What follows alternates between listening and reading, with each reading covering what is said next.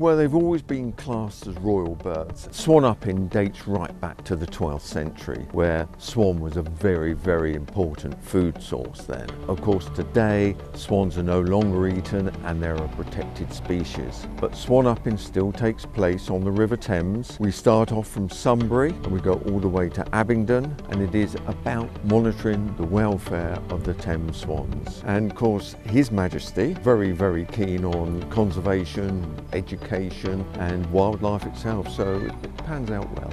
It was really 2 years ago that we had really a bad bout, let's say, of avian flu, and we lost a lot of the breeding pairs on the river, and last year was disastrous for cygnets. Naturally, we're still short of breeding pairs, so this year I can't see being much better, but the avian flu has sort of disappeared a bit more now. So we seem a bit happier about it.